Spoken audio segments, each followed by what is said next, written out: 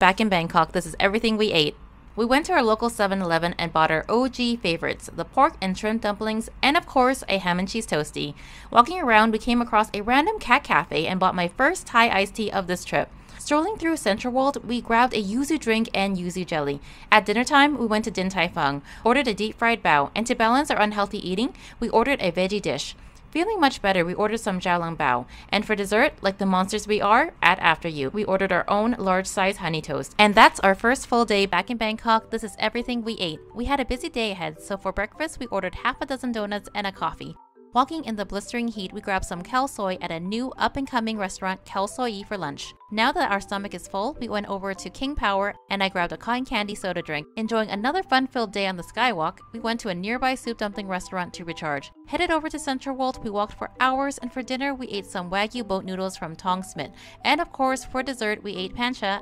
And that's our second full day back in Bangkok. This is everything we ate. Got a late start to the day, so for brunch, we went to Shishiro, a sushi conveyor belt restaurant. Realized we ate quite a bit of food compared to a normal human being. We covered our faces from shame, paid the bill, and vowed never to return. Decided to travel by boat to Icon Siam. We grabbed a coffee at what can only be the construct room in the Matrix. Walked for hours, and for dinner, we went to Katsukura, where we had the biggest and most delicious prawn tempura I've ever eaten. Finally went to Mill Toast House to grab a strawberry toast stick drizzled in honey and their signature French toast, also drizzled in honey. And that's our third full day. Back in Bangkok, this is everything we ate. We decided to head to Siam Paragon Food Court to try Thip Samai, a restaurant well known for their pad thai. Encased in a paper-thin omelette layer, the inside at first looked like shredded carrots, but on closer inspection, realized it was noodles. Never had noodles that color before, and jumbo juicy shrimps included. The combo came with orange juice, the sweetest and pulpiest OJ I've ever had. Highly recommend. Midday, I caught a case of homesickness, so decided to head to our local Tim Hortons and grab some drinks. Funny enough, nothing like back home and very expensive. Then went clothes shopping and realized we were large sizes here, so for dinner we decided to eat our feelings and went to an all-you-can-eat buffet where we ate endless Wagyu meat, fancy nigiris, and of course, for dessert, an embarrassing amount of Shibuya honey toast. And that's our fourth full day. In Bangkok, this is everything we ate. We went to Midtown Food Court to try a specific chicken noodle dish Tony had as a kid.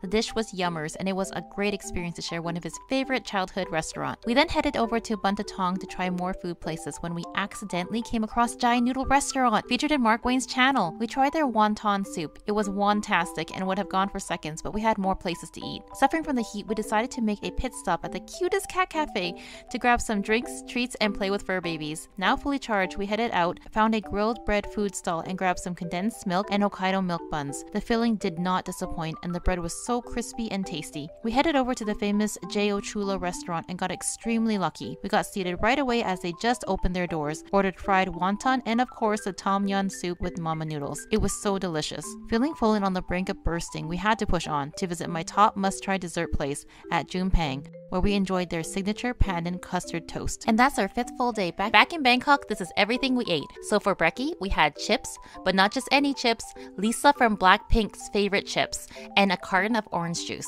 Headed over to Central World to grab some Tong Smith Wagyu boat noodles, plus Thai iced tea. For dessert, we each got a coconut pandan. Dessert was surprisingly good. My only complaint was, why was it so small? Not really considered dessert if you ask me. So for dessert, we took our friends to their very first After You, where we ordered a mango shaved ice and the Shibuya honey toast. I think they enjoyed it, couldn't really tell. Now that our tummies were well fueled, we needed to use it up. So off to Platinum Mall, where we walked, shopped, and shopped some more. By the end, our stomachs were empty as well as our wallet, but one problem at a time. We went over to have a seat, where despite the restaurant's name, we couldn't sit for a while, but once our table was ready, we ordered the pork satay and tom yum soup. They were delicious, and not just because we were starving either. But the highlight of this meal was combining the fried rice with the crab curry. It was so good, highly recommend. And that's our sixth full day. Back in Bangkok, this is everything we ate. Started off the day right by grabbing my all-time fave drink, Thai iced tea from Amazon Cafe. We haven't had our first meal yet, and it was already noon, so we headed to our go-to sushi conveyor belt restaurant, Shishiro, and had a bunch of my OG favorite nigiris. Satisfied with our sushi craving, we ordered panna cotta and catalana. If you ever come to Shishiro, you gotta try the dessert. It's a must-try. We stopped by Mixu for their drinks and ice cream because our friend recommended, and because it was literally steps away from Shishiro. Not bad and reasonably priced. nice. For dinner, we met up with my in-laws to show them around Jod's Fair, where we ordered tom yum noodles and rice porridge. The dishes were surprisingly good. Not done gorging on food, we stopped at a random stall and had the best mu ping I've ever had. Highly recommend. And that's our 7th full day. Back in Bangkok, this is everything we ate. Slept late and woke up early, so coffee was a definite must-have. We got a Thai iced tea and an iced latte. On the road, we headed to a restaurant where we had fish balls, chicken rice, and boat noodle. The noodle was good and the soup was very flavorful. Oh shoot, did I dress someone in a red shirt?